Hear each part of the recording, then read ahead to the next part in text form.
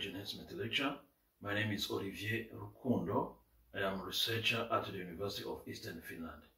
Today I'm going to explain how the convolution works for edge enhancement, and here I'm going to use an example of convolution of input kernel and image, and later I will show edge enhanced images and combined images. Before I start, I would like to remind that edge enhancement is a filtering technique for enhancement of edge contrast in an image or video. This technique is uniquely important because the human visual system uses edges as a key factor in understanding the content of an image. Most edge enhancement algorithms implicitly share a common strategy, which is detection followed by local edge sharpening. Also, I would like to remind that in image processing, a kernel, convolution matrix or mask is a small matrix used for blurring, sharpening, or edge detection, or any other operation. In this example for edge detection, we use a small matrix or a kernel of the size 3 by 3. This one. And here we have an input image of the size 6 by 6. And here we also have a zero array of the size 6 by 6. So now the question is, how does convolution work?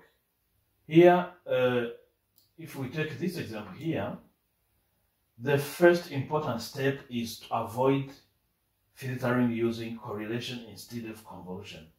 And this can be achieved by flipping horizontally and vertically this kernel, this kernel, like this. Now we have a flipped kernel. Next, we pad input image and then slide the flipped kernel of input image is shown here in this direction.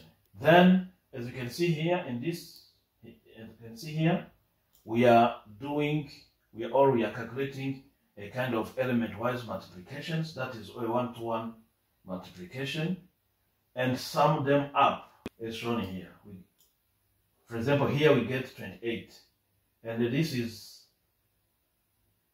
the output at ij.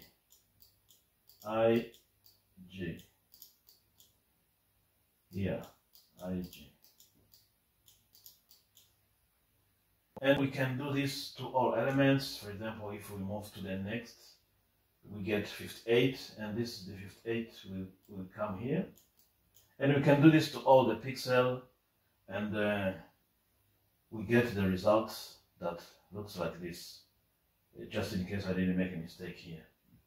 For those who use conv2 and imfilter functions in MATLAB, conv2 function and imfilter function with conv specified, they both flip internally the kernel. So it's important to be aware of this internal flipping. Now let's see how it works on real kernels and images. And here we have this horizontal and vertical kernels, and this is, we have the version when one is added to its central coefficient. And we also have these images, these computed tomography images, and these are found in this book, Handbook of Medical Image Processing and Analysis. And also we are going to use these images from TEM, which means transmission electron microscopy. Before I start, I would like to remind you that edges can be enhanced with several edge operators other than those just shown. Also, I would like to remind that the application of this kernel to a positive valued image can result in an output image with both positive and negative values. So if we are interested in displaying edge-only information, an enhanced image with only positive pixels can be obtained by adding an offset in the output image. On the other hand, if you are interested in enhancing edges that are consistent with the kernel and suppressing those that are not, the output image may be added to the input image. And this addition will most likely result in a non-negative image.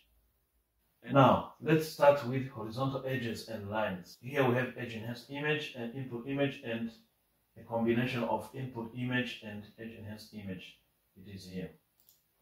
And in this image, you can see that the edges in this image are clearer than edges in this image. And when we add 1 to the central coefficient of the horizontal edge kernel, we get image that looks like this.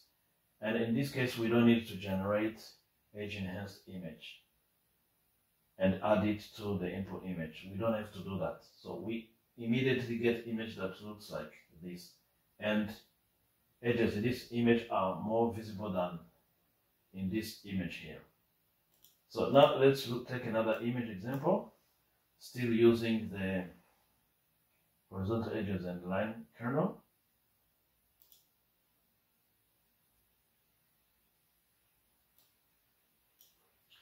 So we have the same situation. We have edge enhanced image, input image, and a combination of input image and edge enhanced image. And we have more visibility here than in this situation here, in the input image situation here. And when we add 1 to the central coefficient, we get something that looks like this. And we have more visibility in this image, visibility of edges in this image than in this image.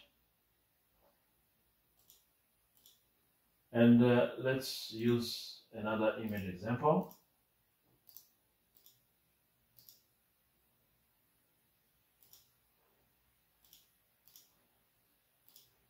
So here we have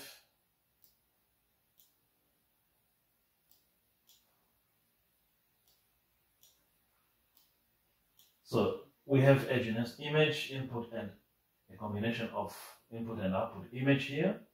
And we can see that we have more visibility of edges or object edges in this image than in this situation here. The situation of input image here, and when we add 1 to its central coefficient, we still have more visibility in this image than in this image. And if we take another image example,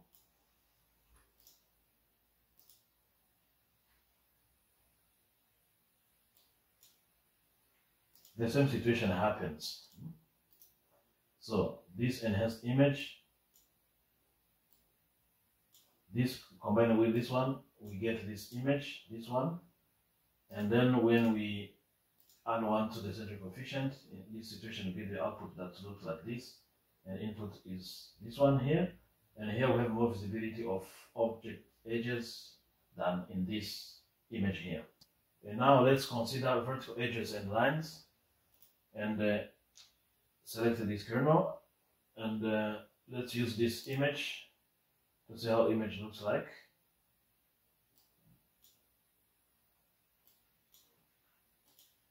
So, like in previous cases, we have edge enhanced image, input, and a combination of edge and enhanced image and input image here. And we have more visibility here than in this case. So the same situation happens like in the previous cases. So here we have the output image from a combination of input image and edge enhanced image. And here we have the output image from after adding 1 to the central coefficient, and we have input image. And we can see that we have more visibility of edges in this situation than in this situation here. Now let's take another image example.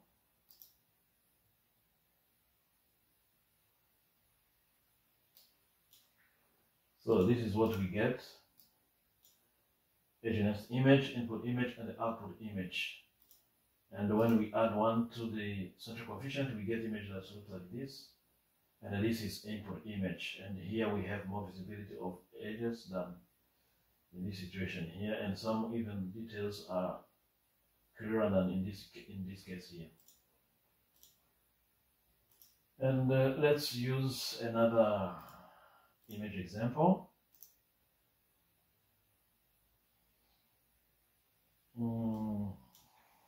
Let's start with this image. So here I'm only showing examples of how edge enhancement works on the different medical and paramedical images. And here we have this edge enhanced image, an input image and output image. And this is the result from a combination of these two, edge enhanced and input image. And this is the result from after adding 1 to the central coefficient of the kernel, and we get image that looks like this. And like in previous cases, we have more visibility here than in this case. And now the final example. We have this situation here. This is output image, and this is input image, and this is a combination of input image with this edge enhanced image. So a combination gives image that looks like this. And here we have an image, the output image after adding 1 to the central coefficient of the kernel, and this is the input image. And like in all previous cases presented here, we always have more visibility of the details in the output image than in the input image. So now this is the end of the lecture. Thank you.